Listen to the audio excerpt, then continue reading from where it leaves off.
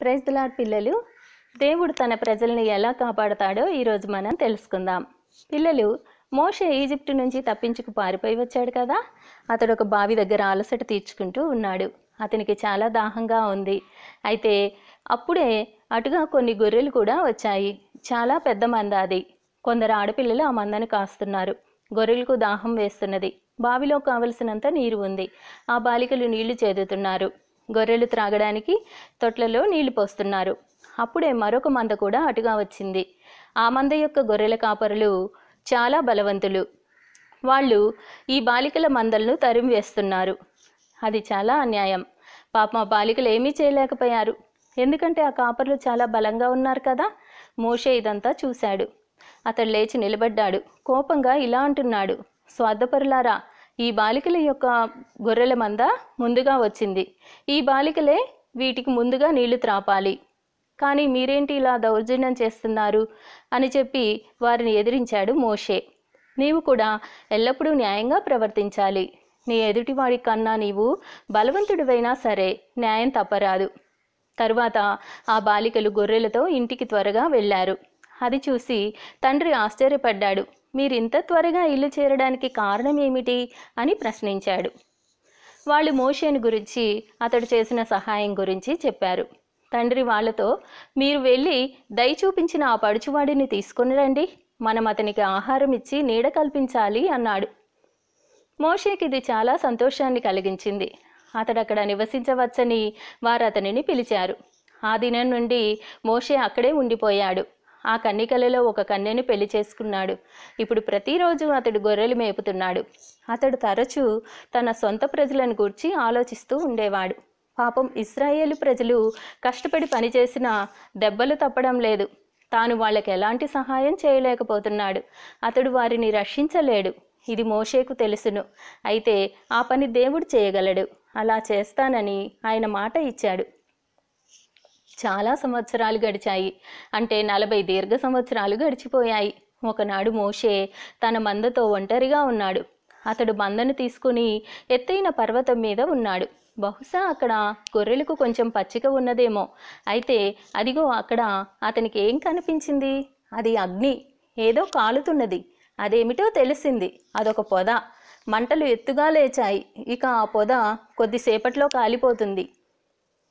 లేదు, పొద మండుతూనే ఉంది. కొమ్మలు చూడండి, అవి కాలుతున్నవి కానీ నల్లగా మాడిపోవడం లేదు, కాలిపోవడం లేదు. అవి పచ్చగా సజీవంగా నిలిచి ఉన్నాయి. ఎంత అద్భుతం! అతడు దగ్గరికి వెళ్ళాడు. ఆశ్చర్యపోయాడు. హఠాత్తుగా ఆ మంట నుండి ఒక స్వరం వినిపించింది. మోషే, దగ్గరకు రాకు. నీ చెప్పులు తీసివేయి. నీవు నిలబడి ఉన్న స్థలం పవిత్రమైనది. నేను దేవుడను, అబ్రహాము, ఇస్సాకు, యాకోబుల దేవుడను. ఆహా, ఇది దేవుని స్వరమే. మోషే భయంతోనూ భక్తితోనూ వణికిపోయాడు. అతడు తన ముఖాన్ని దాచుకున్నాడు. తన చెప్పులు తీసేశాడు. దేవుడు మళ్ళీ ఇలా అన్నాడు, మోషే, నీవు తిరిగి ఈజిప్టుకు వెళ్ళాలి. నేను నా ప్రజలను రక్షిస్తాను. నేను వారి దుఃఖాన్ని చూచాను. మోషే, నీవే నీ జనులను ఈజిప్టు నుండి తీసుకొని పోయి అందమైన కానాను దేశానికి చేర్చాలి. నీవు నా సేవకుడిగా ఉండాలి. మోషే అదిరిపోయాడు. ఈ పనిని తాను చేయాలా? అబ్బే, చేయలేడు. తాను ఒకానొకప్పుడు ధైర్యంగా బలంగా ఉన్నాడు, కానీ ఇప్పుడు అలా లేడు. అప్పుడు ధైర్యంగా చాలా పనులు చేశాడు, కానీ ఇప్పుడు కాదు. తాను ఇప్పటికే ముసలివాడయ్యాడు. తాను సహాయం చేస్తానని దేవుడు మోషేకు చెబుతున్నాడు. ఆయనే సమస్తం చూసుకుంటాడు. అయినా వెళ్ళడానికి మోషే ఇష్టపడలేదు. దేవా, నేను చక్కగా మాట్లాడలేను. ఆ ప్రజలు కోపంగా ఉన్న రాజు నా మాట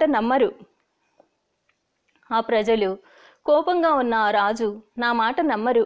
వాళ్ళు నన్ను అబద్ధికుడనే అంటారు. ప్రభు, దయచేసి వేరెవరినైనా ఈజిప్టుకు పంపండి అన్నాడు మోషే. ఇప్పుడు దేవునికి మోషే మీద కోపం వచ్చింది. లేదు మోషే, నీవే ఈ పని చేయాలి. అయితే నీవొక్కడివే వెళ్ళనవసరం లేదు. నీ అన్న అహరోను కూడా నీతో వస్తాడు. వీరిద్దరూ సేవకులుగా ఉండాలి అని దేవుడు తలచాడు. మోషే తన మందను తిరిగి తీసుకుపోయాడు. ఇకపై వేరొకరు ఆ మందను చూసుకుంటారు. ఎందుకంటే మోషే ఇప్పుడు ఈజిప్టుకు వెళ్ళాలి కదా. అతనికి కాస్త భయం వేసినా సంతోషం కూడా ఉంది. తన సొంత ప్రజలు బానిసత్వం నుండి విడుదల పొందుతారు. ఈజిప్టు ప్రజలు తన ప్రజల పట్ల చాలా క్రూరంగా ప్రవర్తిస్తున్నారు. అది పొదలోని అగ్ని వంటిది. ఆ మంట కూడా పొదకు కీడు చేయాలనుకున్నది, కానీ అది దానిని కాల్చలేకపోయింది. దాని కొమ్మలు సజీవంగానే ఉన్నాయి, ఎందుకంటే దేవుడు ఆ పొదలో ఉన్నాడు. ఇశ్రాయేలు ప్రజలు సహితం నాశనం అవ్వరు, ఎందుకంటే దేవుడు తన ప్రజలతో ఉన్నాడు. ఇశ్రాయేలు ప్రజలు తన వారు కావడం వల్ల దేవుడు వారిని ఎలా కాపాడాడో చూసారా? దేవా, మాకు నూతనమైన మనస్సునివ్వు, అప్పుడు మేము కూడా నీ ప్రజలం అవుతాము అని మనం ప్రార్థన చేయాలి.